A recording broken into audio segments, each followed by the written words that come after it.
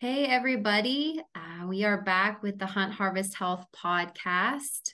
This is Emilie speaking, and I'm here with Dr. Hillary, and I'm really excited for our little conversation today. We are going to start doing these shorter little podcasts for you guys that cover some current event topics in the health, nutrition, maybe even some hunting topics. And today, Dr. Hillary is going to be in the interviewee seat, and I'm going to be sort of interviewing her and just chatting about seed oils, which is a very hot topic in the world today and has been for a while. And Hillary talks about this all day, every day with people, and just really think it's an important topic. So we're going to touch on it today. So here's Doc Hillary with us. Hey, everybody. Thanks for being here. Awesome. So we're going to jump right into it today. And Hillary, why don't you tell us a little bit of an overview on seed oil? So what is a seed oil, or what are the seed oils that we're concerned with? Yeah, so in today's food climate, as we know, seed oils, that would include canola oil. First of all, vegetable oil. So anytime you see like a vegetable oil, that would be considered a seed oil. Canola oil, corn oil, soy oil, safflower oil, sunflower oil, cottonseed oil, and grapeseed oil. So, and maybe there's another one there, but and if you think about something like Crisco or something like that, that would be considered in the seed oil category as well. These oils are processed from, these oils are processed from seeds. That's why they're called seed oils. And so all of those oils I just named off have a seed, right? Like corn has a seed and soy has a seed. Canola oil comes from the rapeseed. Safflower, sunflower, those are all seeds. And so they are basically processing the seed and getting the oil from the seed. And they're using it as a omega-6 replacement in food. And these are called polyunsaturated fatty acids, and they're in a group of fats. And they're omega-6s. So we have a balance that we need in our body of omega-6s and omega-3s. And we're obviously going to talk about the massive consumption of these seed oils and how it's completely thrown off our omega-3, omega-6 ratios because we're eating way too many omega-6s, which the seed oils fall into. But those are what seed oils would be. What is not included in seed oils would be anything that's pressed from like a fruit or like an olive. So I guess olive's considered a fruit. So olive oil, avocado oil, coconut oil. Those, I guess you could say, do have seeds in the middle, but they're actually processing it from the fruit, not from the seed. So those are the oils that are not polyunsaturated fatty acids that are going to be causing the oxidant damage, etc. And they do not come from the seeds; they come from the fruit. So way back in May, I did a couple webinars. I did a men's health webinar and I did a women's health webinar. They were live and folks were able to come on, watch the webinar, and then ask questions at the end of the webinars. And it turned out to be really successful, much more than I thought it would be. And so Emilie, who's here with me, her and I had this discussion of let's do a monthly live webinar that anybody can join, doesn't cost anything, it's free. If you just want to sign up your email, we will send you a link and you can join us. The nice thing about the live webinar is you can ask your questions, right? That was kind of the cool part about it. Mm-hmm. And so we're going to do these webinars once a month, and we've kind of outlined some topics that we've gotten from folks in the past, and I'm going to create a small PowerPoint. It's going to be through a Zoom call, so you'll be able to watch, and you'll also be able to listen, and then at the end, you'll be able to ask questions. And if you can't make it live, the good thing is, because it doesn't cost you anything, we're going to put it out as podcasts. So it's going to help us build our podcast library. but it's also going to give you a chance, if you want, to ask me directly a question on a Zoom call. So Emilie, you want to go over just a little bit of the calendar and maybe what we're looking at for these webinars for the next few months? Yes, sure. So we have one scheduled for next Wednesday, which is August 30th. And Hillary is going to be going over toxins, how to decrease toxicity in our lives. So things like hormone disrupting toxins and how it affects our hormones, all of those types of things. So that one's coming up here at the end of August. And then at the beginning of September, tentatively September 6th, Hillary is going to do another webinar on endometriosis, which is a very hot topic. And so we're going to touch on all things to do with that. And a couple of weeks later, we are then going to be doing one on keeping a healthy blood sugar and why that is important. And a couple of more that we have coming down the pike as we get into the fall and winter months. We're going to talk about genetics and warrior versus warrior gene, which Hillary really wants to share with you guys. We have one on menopause and healing foods for menopause and perimenopause and all of those fun hormone types of things. And there's some others, but those are the ones that are going to be coming in the next couple of weeks and months, and we're going to continue on as we go from there, but that's what we've got coming soon. Right. So those will be, each podcast will be on a Wednesday night. At what time, Emilie? We had been doing, I believe, 6 o'clock Mountain Time. Okay, so we're going to put these dates on the website at stealthyhunter.com under programs. You'll be able to go there and you'll be able to see the list of webinars, the topics that we're going to talk about, and how you get into that webinar. So please, if you want to be part of that, we'd love to have you. If not, it's just going to build great content for the podcast. But yeah, please check out the health webinars. Emilie and I work hard on those, and we just want to help to serve you guys better. And we really appreciate it. Thanks, Em. So that leads into my next question. Why are these seed oils in everything? Because I know a lot of our listeners currently are or are aiming to read food labels and obviously make better health choices, and they're health conscious people. So if we know they're so bad and we have alternatives, why are they in everything that we eat? If you notice on food labels, they're always in there if you're not careful. I mean, you really have to be conscious. So why is this? Yeah, so there's so much interesting history about actually the use of seed oils in our culture, the Western culture, and kind of how they've turned into a food source.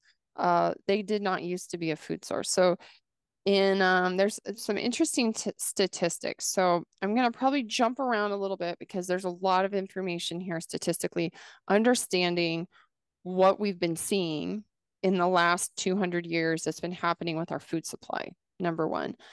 So if you think about it, obviously this is a podcast that's talking to hunters and people that obviously want to be more sustainable, that are maybe doing animal husbandry, that are eating animal products. And perhaps there's a percentage of people here that don't eat the animal products like flesh meat. Maybe they just eat fish and eggs, like etc. But in 1900, which would have been a little over 100 years ago, 99% of our daily intake of fat came from animal fats. Okay. So 99%. We had 1% that came from an omega-6 seed oil of some sort. And that was mainly, it mainly started with cotton seed oil. Cotton seed oil was made for machinery and lamp oil. That's what they initially used it for, is an industrial oil. And they still use these oils for industrial oil today. But they started adding it to food in right after the Civil War. So prior to the Civil War in 1865, basically omega-6s, which these fall under, was about 1% per day in your diet, okay, prior to 1965. Today, or in 2008, the statistic that I found, in 2008, omega-6 was 11.8% of our diet. Now, what would cause that, right? Like, why would our omega-6s go from 1% to 11%? in, that time frame. And we know that it's from the introduction of seed oils into the diet. And so again, prior to the Civil War, there was really no seed oils at all. And then right after the Civil War, they started making seed oils, like I said, cottonseed oil. And I think part of it was that what was happening in the United States was we were having a massive change in industrialization. And so we had to feed large amounts of people. And we were trying to figure out how to create food that was easier to make. And so this is when the processing of food really started. Prior to 1865, we really were not seeing much, if any, processing in our food supply. So that would mean like a refined grain. That was almost impossible to find. Two people like actually grew their grain, or they got whole grain and they ground it at home or whatever, but they were not processing it. Like refineries were not processing refined grain as much, at least in the United States. And so after the war, that changed. We started realizing, okay, we need to feed a lot more people. And then so they started processing the food more. And let's see. So when they started processing the food more, so in 1822, there's this interesting timeline. 1822, sugar consumption increased. So we added more sugar, refined sugar, into the food supply. And so you could say a lot of the correlation that you'll start to see in the beginning of this kind of Western epidemic of diseases started also with sugar. So we can't take sugar out of the mix, but that was in 1822. And then in 1866, cottonseed oil was introduced to the US food supply. And then in 1880, they started processing wheat flour. So they were processing wheat flour and turning it into refined grain. And then in 1911, Crisco was introduced. And Crisco was a trans fat that could be used to make like pie crust. I mean, I remember my grandma used to use Crisco to make like pie crust instead of butter. It was affordable, it was cheap, right? And especially like you think the early 1900s, up through the Depression, people maybe didn't have as much money. And so they were using things like Crisco instead of animal fat, tallow, lard, those kinds of things. And then by 2009, so I won't get into that yet. So there was absolutely no seed oils before the Civil War. That's the big takeaway here. Today, or in the, between 2010 and today, 2023, 80 grams per day of our diet comes from processed seed oils. So in 1865, there was absolutely no processed seed oils. And today we have about 80 grams per day. And what that equals out to is in 2009, that equaled out to 63% of the diet in America comes from an omega-6 processed seed oil. Okay. Now, people are like, well, wait, how is that even possible? Don't you think I would know if I was eating 63% of my diet from a processed like seed oil, right? Because when people think of oil, they think about when they add it to their food, or when they make salad dressing, or when they cook something in oil, or when they deep fry it. Yeah, you get it from that. But because of food processing that started heavily after the Civil War, especially in the early part of the 20th century, they're adding these oils to the food that's being processed. So you don't actually know you're eating it because you're not making the food. But they're adding it into the food. So that's where we see this huge increase in omega-6, which that amount, I mean, doing 63% of your calories per day from seed oil means that you are greatly changing also that omega-3 to omega-6. And we've seen in America and other westernized countries is that omega-3 consumption has gone down, right? So we hear about fish oil, we hear about fatty fish, we hear maybe about flaxseed oil, some of these highly rich omega-3 oils, but people are typically not consuming as much of that in their daily diet as they are consuming these omega-6s. And part of it is they don't even realize they're consuming the omega-6. So that's that's an interesting timeline, and how it got started getting added to the food supply. And basically, yeah, kind of actually alarming just in the processing of food.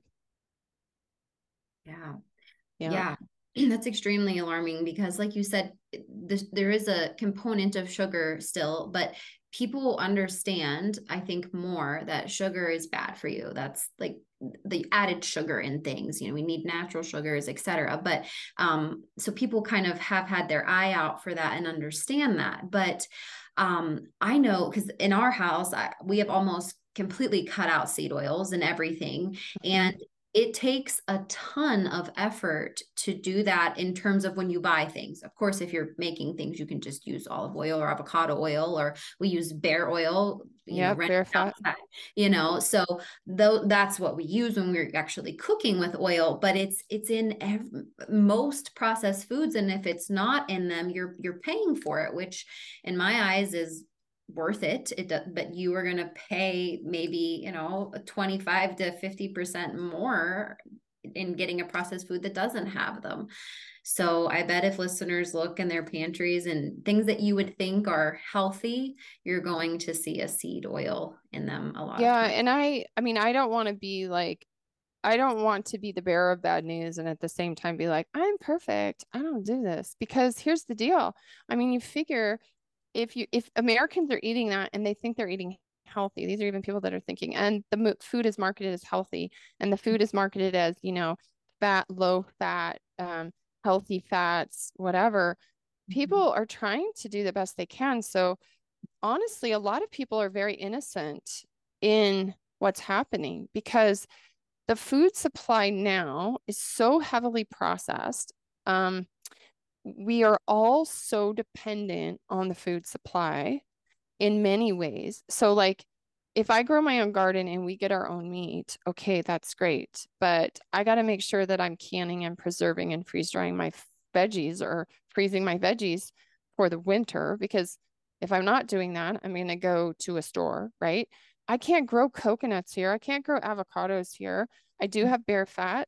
We do, we could get tallow from animals. Like, I mean, we have, as far as like you and I and the knowledge that we have and our community has, like our ability to utilize whole foods and to provide for ourselves is immense.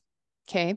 But if you look at the majority of the population that lives in cities, even in a city, you can do a lot for yourself. But when you're reliant on a grocery store, and a lot of places around the world are like this, you even go to small villages in Europe or you go whatever, they go to the market every single day. They buy their food every single day. And we'll get to that here in a second, other places in the world and why maybe America is so affected by this. But I do think that it's very difficult to avoid these, like you said. And innocently, we're consuming these sometimes and we don't even know it, or we want to go out to eat and they're using these oils because they're cheap. Restaurants have to have a bottom line, and a restaurant is actually not a very good money making business. There's a lot of overhead, there's a ton of expense. And so, restaurants, unless you are going to a place that's charging a lot of money and they are touting that they do everything above board, with no seed oils or whatever. But I mean, even my friend, Scott, who's a chef, he's been on here many times. He's like, I mean, most people are using canola oil because it's cheap, because you can get large bats of it and feed, make tons of food every night with it. So, Mhm. most people eat out nowadays, even people that don't have a lot of money eat out. You go to fast food, guaranteed you are eating, these oils. And I think the I think the idea behind them initially was uh, we can provide a lot more food for people.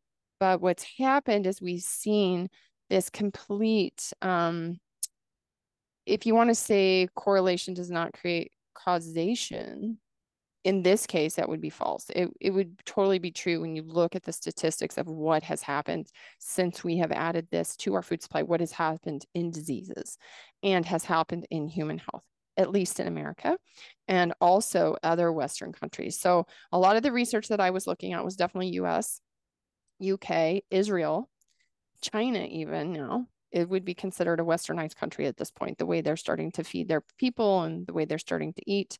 Australia, New Zealand. So these are countries that have greatly increased their vegetable oil and their seed oils into their food supply. And what you see is the chronic diseases that affect most, Americans, and they're affecting these countries as well. And what's really interesting, not only are we seeing things like obesity. So let's talk about obesity a little bit. We hear a lot about obesity, right? Everybody's getting fat. And you see all these things like more people are obese than ever. You just look around the population, go to an airport or something, you're just like, oh my gosh, like everybody in here is at least got a good 10 or more pounds on them. It just seems to be a state. Maybe not in Bozeman, maybe not in Kalispell, but in most of the country, when you go out, you'll see these things, right? So here's an interesting thing. In 1900s, obesity was 1.2% of the population. Okay, in 1900. That was just a little less than 100 years ago. In 1960, it was 13.4%. Now, a lot of people think that this obesity epidemic didn't start until after the 80s. But we do know, because of that timeline I gave you about adding processed things like sugar, seed oils, etc., into the food supply starting after the Civil War, that we see a kind of a steady incline continuing to go up. But in 1960, it was about 13% of the population. In 2018, it was 42.5% of the population is obese. Okay. This is not just overweight. This is obese. And they're looking at, like, to 2030, they believe about 49.4% of the US population will be obese. Okay. Now that's about half of the population is going to be obese by 2030. And what's interesting, the other thing is cancer. So we've got obesity, we've got cancer. In 1811, 0.5% of deaths in the United States were from cancer. Okay, that was 1 in 188 deaths. In 1900, it was 5.8%, which was 1 in 17. And in 2010, it was 31.1% of deaths. 1 in 3 people die from cancer. Okay. Now, what's freaky about that is if you look at the introduction of sugar and you look at the introduction of seed oils, you see this complete relationship on the graph. So you see sugar going up, you see seed oils coming into the food supply, you see obesity going up, you see cancer going up right when these things get introduced, especially seed oils. Now, what's interesting is that sugar consumption has actually decreased since 2004. And I think this is because people think that they know that sugar is not great for them, right? We made a lot of changes. We've used a lot more natural sweeteners. We've made these synthetic sweeteners like sucralose, aspartame, whatever, over time, knowing that consuming a lot of sugar was probably not good for us because we were seeing these numbers. But since 2004, sugar is way down in consumption, but obesity is increasing. So if obesity was just directly correlated to sugar intake, then that doesn't make sense. Let's even look at diabetes. In 1990, diabetes was about 2.9% of the population. And in 2016, we see 13% of the population having diabetes. So that is like a ginormous jump in not very much time. Okay. And so when you look at the increased addition of seed oils to the food supply, it correlates along with that line. And then across the world, introducing seed oils into the food supply in like a lot of those other countries that I talked about, you also see this high increase in these diseases. Actually, what's interesting is Israel seems to be the most affected right now. Like Israel has the highest amount of seed oils in their food supply, and they are having the highest rates of obesity. Incline at rate of obesity increasing. So it's a little bit scary, and depending on where you're at, our society right now is consuming about 1/8 to 1/3 of their calories from seed oils. And like I said before, you may not know you're eating it. You have to read labels, like you said. And so we can talk a little, maybe we should talk a little bit about what the seed oil is actually doing. Do we do that? Yeah, I think that would be great. That was one of Okay. the questions. So So I yeah. think that it's confusing. There's a lot of biochemistry involved here, and we won't get heavy into the biochemistry, but what polyunsaturated fatty acids do in the body, omega-6 to omega-3, is they tend to be more pro-inflammatory. So when you look at the prostaglandin, like in biochemistry, when you're looking at it's like if I do a blood test on somebody and I want to see, do they have enough omega-3s? How much omega-6s do they have? You can do these tests and you can look. And so you'll get this chart back that shows you the omega-6 and all the enzymes that are the bottom thing is like EPA and DHA, which you would mainly get from like a fish oil supplement. That's the end product. That's what you want to get to. And then on the omega-6 side, you'll see all this pathway as well with enzymes.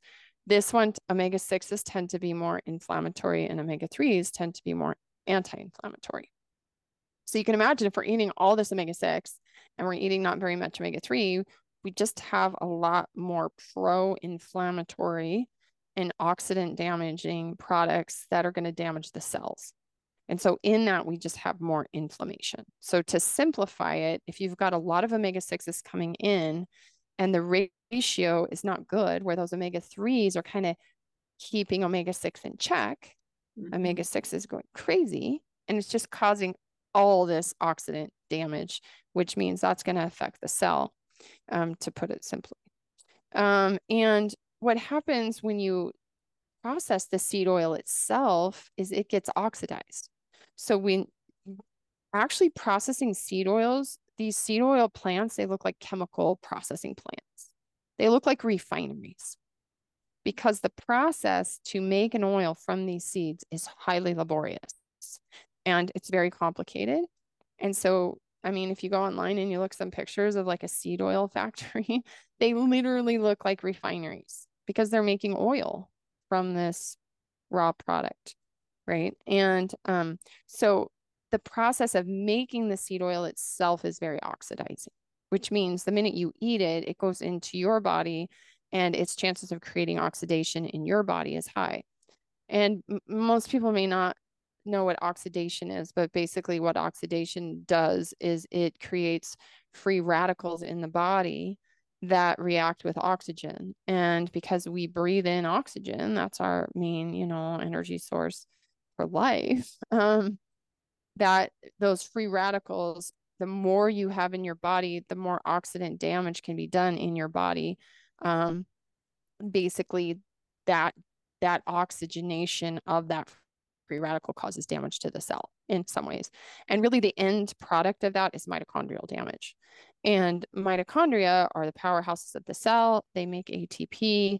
They're implicated in just about everything, especially making energy from your food, right? When you eat a carb, you eat a fat, you eat a protein, it goes through the Krebs cycle and it does all these biochemical processes and then goes into the electron transport chain, which is in the mitochondria, which then uses oxygen, CoQ10, NADH, FADH from your electron transport chain, and then you make energy. Okay. So it's like being oxygen deprived. What happens to your mitochondria? You can't make energy. So this is why people at high altitude, you don't have as much oxygen and you have to get acclimated. Your bone marrow and your blood cells have to get acclimated to having less oxygen around. If you are like carbon monoxide poisoning, you go sit in your garage in your car and you don't open the door, you are going to basically squelch all oxygen in the body. Therefore, the electron transport chain can't work and you're not going to make ATP and then you die. There's even things like, I think it's a bean. It's kava, not kava. It's a bean that they fava beans. If you leave, when you cook fava beans, you need to keep the lid off of it because fava beans make cyanide or something. Cyanide blocks the electron transport chain basically stops oxygen from being able to be used and you die instantly. So like if you breathe in the smoke, like if you're making these beans and you pull off the lid and you breathe in the smoke, like rumors you could die from that. So you can eat them all, but you got to make sure you cook them right.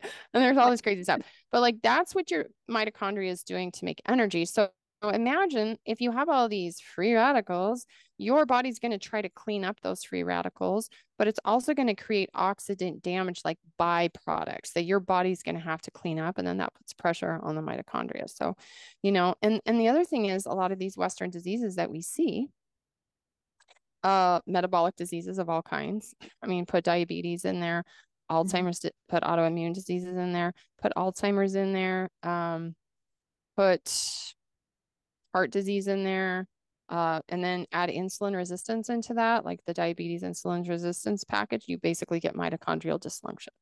Okay. So linolenic acid, which is the main PUFA oil that we're talking about here, that's what it is, linolenic acid, does about 4 things in your body. It's a pro-oxidant, so it causes oxidation. It's pro-inflammatory, so it causes inflammation. It's totally nutrient deficient. So this oil has no nutrients, and it's toxic to your fat cell.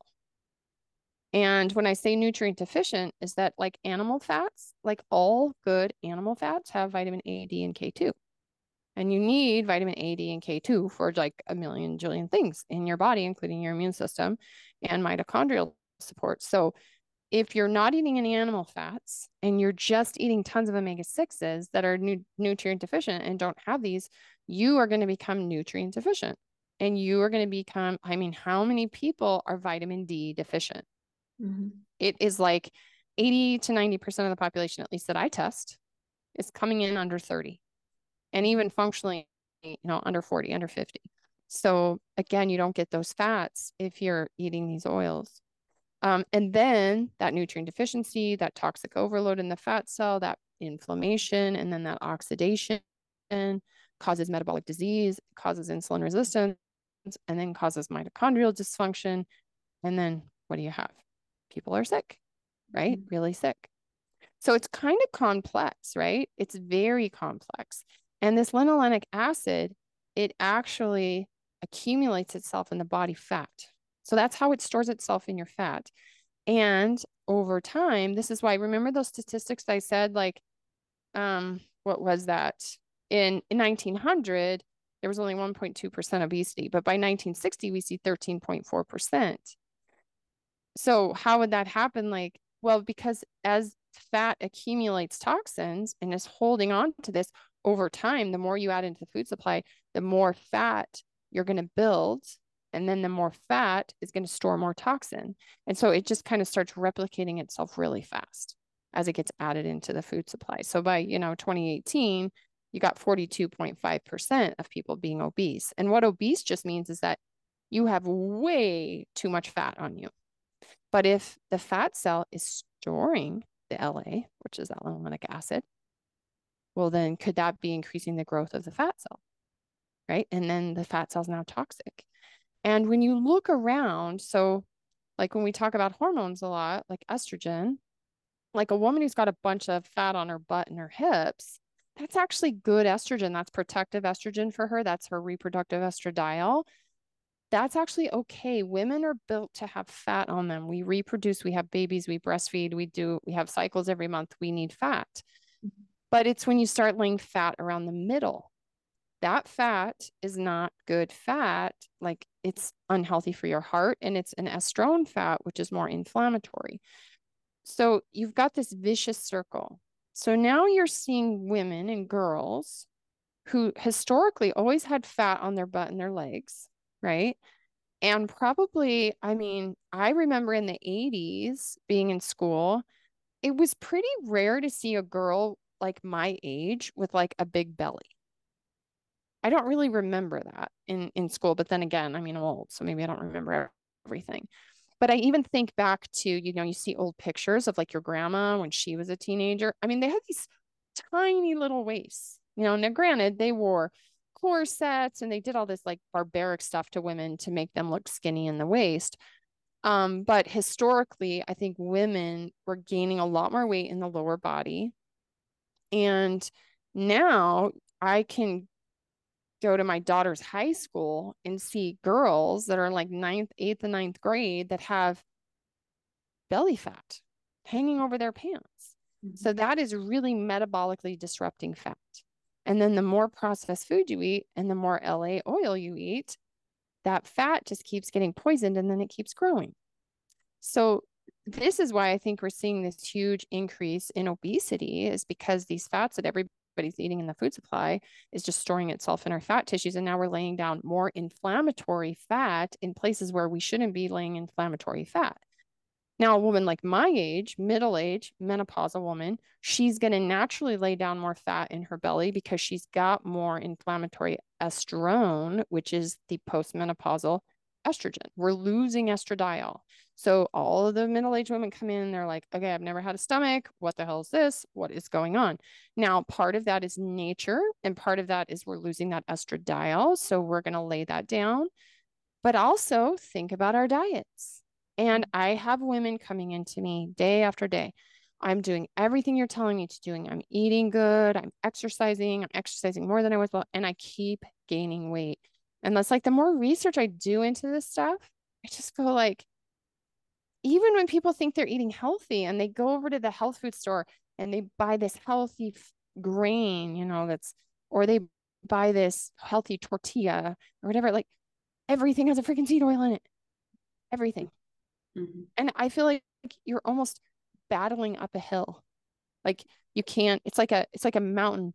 You can't quite get to the top because now we've literally built it so high. And it's hard to tell people to literally go home and almost everything they have in their house to get rid of it.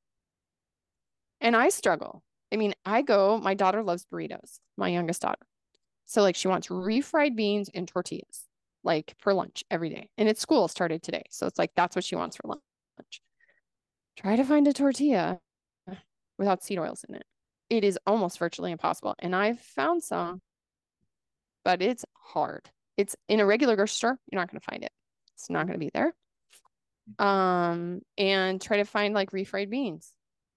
You got to get good organic, like refried beans with avocado oil in or coconut or something. Or you got to make your own refried beans. Make your own refried beans because you're not going to find it. It's going to have seed oils in it. So it's so frustrating, right? Even me doing this research, I just go, oh my God. But this is the world that we live in right now.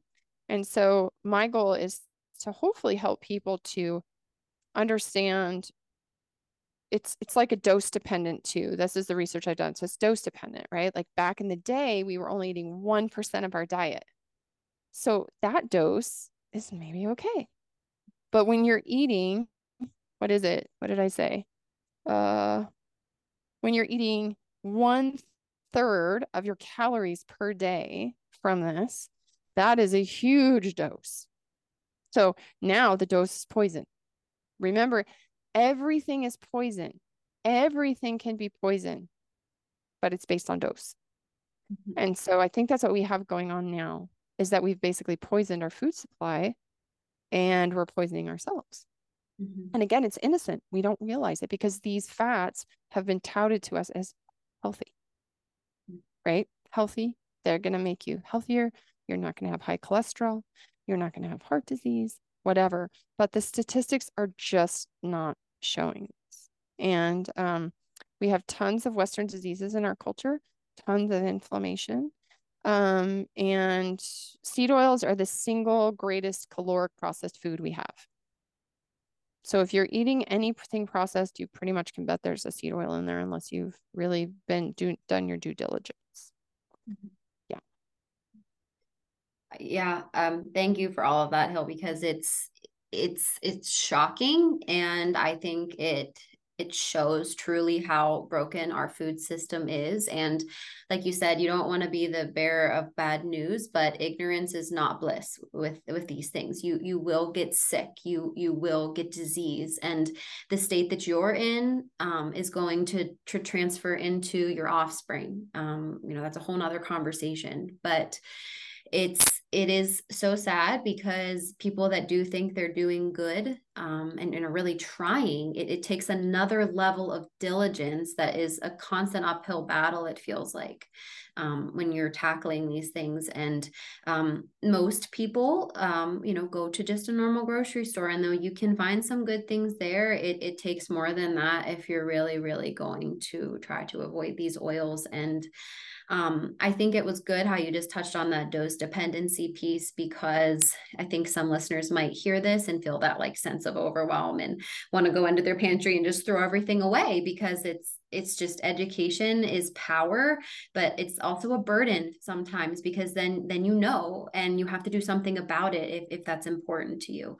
So I think a good point to kind of wrap up with is, if you just had to give a short little recommendation for people, I mean, I think you have highlighted everything so well, and given some alternatives, and just told people what can happen if you don't do something about this.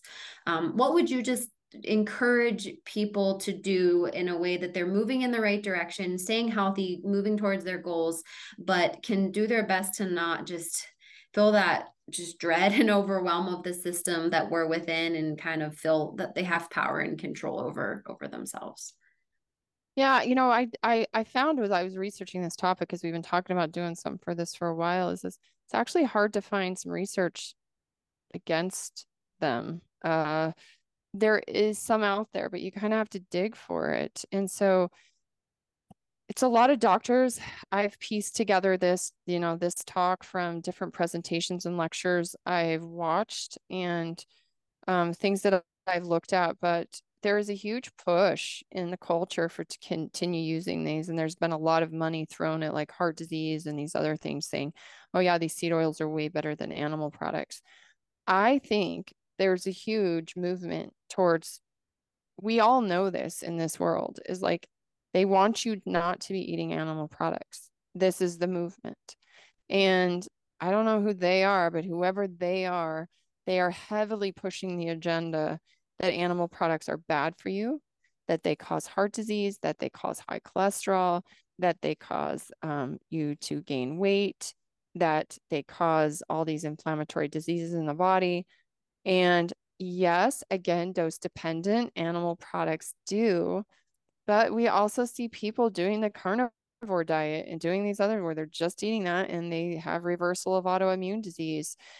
Seeing people doing high fat keto diets and with animal products, and they are losing weight and they're feeling good and their brains are working better.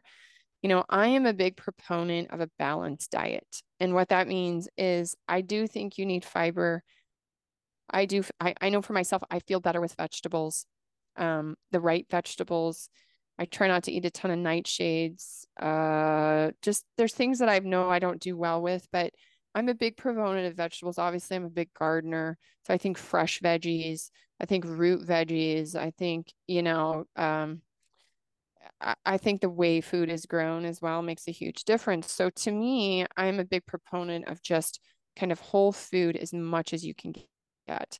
But because most of us have busy, crazy lives, and we don't have big gardens, and we don't have a farm, and we're not like milking our own cow, and we're not, churning our own butter, is like if you're going to spend your consumer dollar, try as hard as you can to support the companies that are working hard to take that out of your food supply. And that may cost you more money in the short term. But I guarantee you, especially with the statistics that I see here that are quite alarming, is that if we do not make a change, our children, our grandchildren are going to be living in a world, we're already seeing it, where their life expectancy is less than ours, and their quality of life is going to be crap, because they're going to be inflamed, they're going to be obese, they're going to have massive metabolic disorders that are putting huge pressure on the medical system. And it's really just not sustainable. And I mean, any of us in the health world have been talking about that for 20 years, longer than that. Naturopaths have been talking about this for a century or more, saying, Weston Price wasn't a naturopath, he was a dentist. And he was saying, we can't be eating these processed foods. They are literally generationally killing us. They're structurally damaging us. They're destroying our teeth. They're destroying our brains. I literally had this, I watched this one thing in 1911. Now, of course, there wasn't probably as much science and research, for sure. Let's take that into consideration. There was 5 diagnosed cases of Alzheimer's in the world in 1911. Okay. Today, they're saying 1 out of every 3 geriatric patients will have Alzheimer's disease or some sort of dementia. That's like cancer now. That's like that cancer statistic. What? Like we are waiting for the miracle drug. Do you know what the miracle drug is?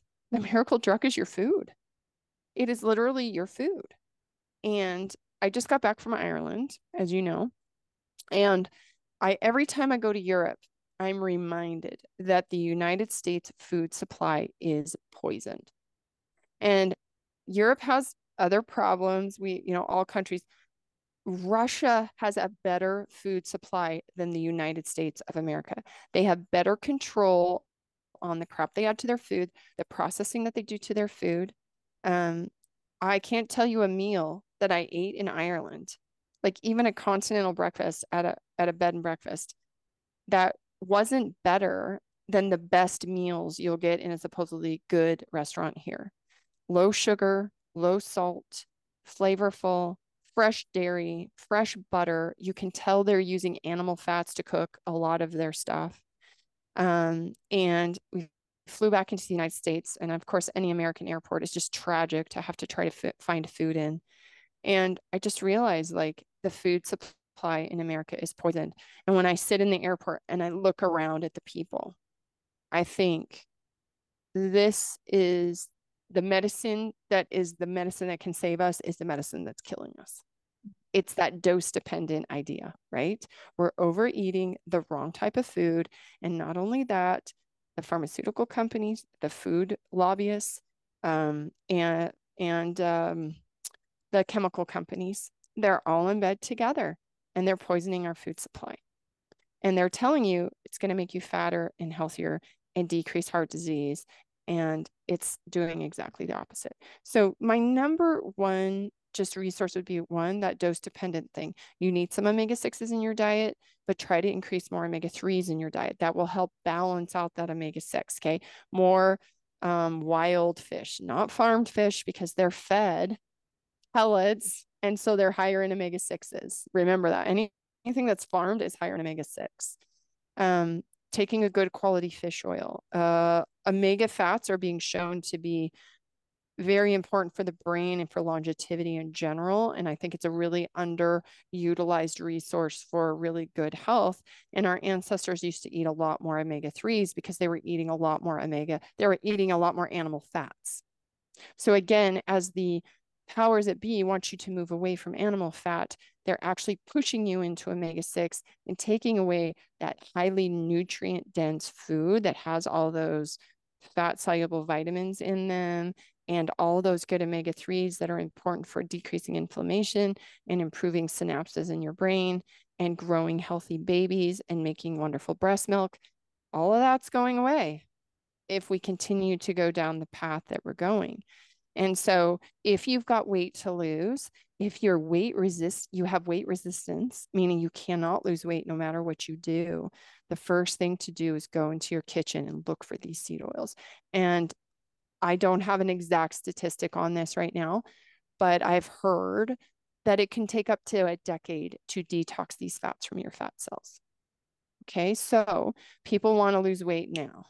And I understand that. I have some patients struggle. It's horrible. It's depressing. It causes a lot of problems. But you have to start now and you have to decrease that dose so that over time your fat cells can detoxify from just this one thing. I mean, we're not even talking about toxins that we're exposed to that are outside of LA. I mean, not LA, the town, like linolenic acid, but like, so remember that this takes time and it's not overnight, but just make those simple choices and just prepare your food more. Just make your own food prep. When I came back from Europe, I was like, I am growing my garden. I'm freaking getting a cow, freaking milking it. I'm like, I am making all my own food again because I realized like a couple years, I haven't had a really good garden, and I make excuses and I'm busy, but then I realize like I'm eating this food. I'm poisoning myself. Like I can't do this. So our whole platform was built on this. Like everything started with me and Ryan absolutely being dedicated to our food supply. And we still are, but we understand the work it takes, the diligence it takes. You understand this. Like in the last few years, we just have been building a business and growing, and we just haven't had the time. But it just took a reminder for me to be like, this is the most important medicine that I have. And if I neglect this, then I'm basically just telling my children that their lives don't matter. Right. So, anyways, that's my happy end note, is just try to use your food as medicine and keep your dose down.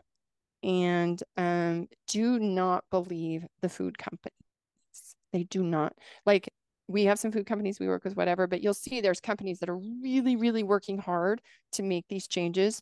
Support those people, support those companies, spend your dollar with them, and do the best that you can, So that's my recommendation. Well, that was great. I think that was a great end note, a great overview, a great conversation. And that's all that I have for you, Hill. Is there Okay. anything else to add today? No, I think that's it. If anybody, again, speaking of supporting, if anybody wants to support the podcast, please go to our partners page at stealthyhunter.com. Please support any of the product companies there. We continually are adding companies that we are supporting and working with. So if you want to spend your dollar in the hunting industry, in the food industry, in the health industry, please check out that partners page. That does help our podcast. And Emilie, I want to thank you. You're so fun to talk to. You let me ramble on forever. And you're super supportive. So thank you.